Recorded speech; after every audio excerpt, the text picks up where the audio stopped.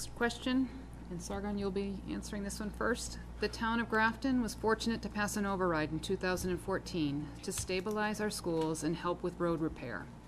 How do you plan to continue to ensure stable funding for schools in future years as costs continue to rise and override money levels out?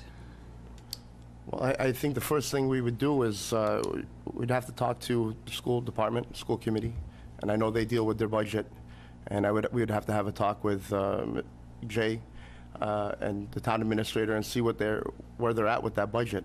And I think going forward, we would have to take a serious look at where we're at as a town and where they're at with that budget, and if they're happy with it, then they're happy, and if not, then we have to look at options and see what we can do.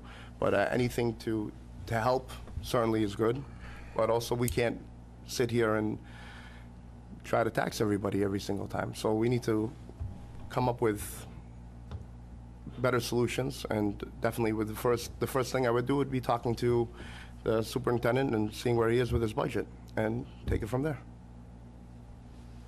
Yeah, another excellent question. Right now, Grafton is running what's called a structural deficit, which means that our expenses on a yearly basis are outpacing our revenue, and they're just ordinary expenses. We're not even talking about the extraordinary stuff that comes up occasionally.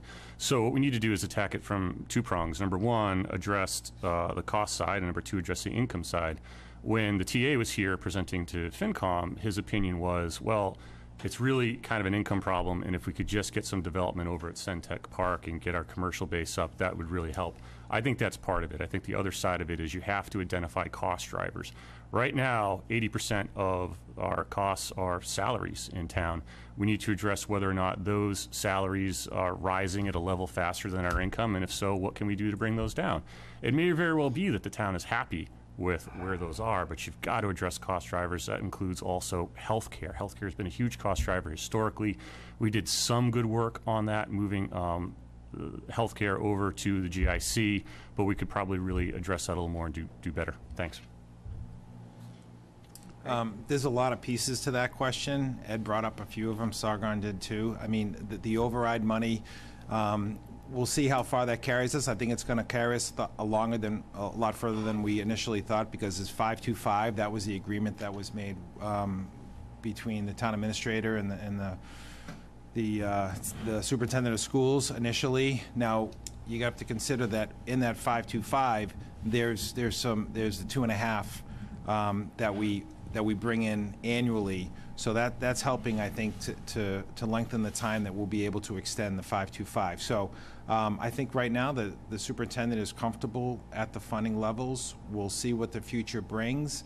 Right now the schools are getting about $1.5 million annually increase to their budget. The town side gets $200,000, just to kind of put it in perspective. So the gap between town service increases and school department increases, that gap is growing.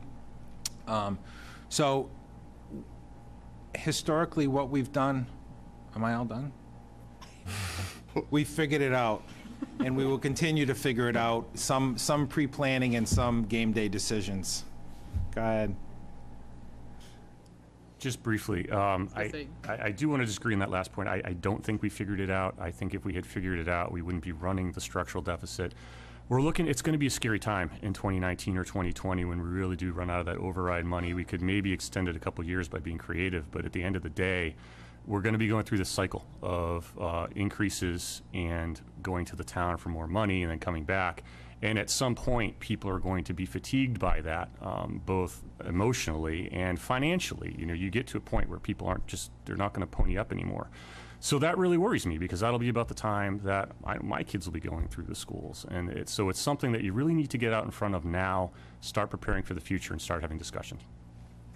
If I can, I mean, just from what I understand, and I don't act like I know a lot about everything about schools, but one thing I do know is with speaking to the TA and speaking to Mr. Cummings, it seems like they haven't come forward to the board or anybody else for looking for more money or asking for more money, and they seem that they're content with the budget that they have and the money they have now. So the idea of it being scary in the future and not having enough, I don't know. Yeah, I would say, I mean, I don't know what a structural deficit is. I've never heard that term before. I know that, teacher salaries annually increases about 800,000 just for that, because most of their budget is labor. I think the state is looking at their formula, which we get funded. I mean, Grafton is kind of in this area where, we're not Westboro or Shrewsbury. We don't have all the commercial development, but our per capita income here is pretty good. So we're not Northbridge or Uxbridge or Millbury, where their percentages of funding for the schools is a lot higher because of the per capita income. The state only funds 35% of our school budget. Where in Northbridge, they fund 65% of their school budget. And that's just because of where we are in that formula. So I'm hoping the state's gonna change that formula. In the meantime, half of the increase annually is going to teacher salaries or for staff salaries. And I think with the bump they got initially with the override, I think we'll be in good shape for a while.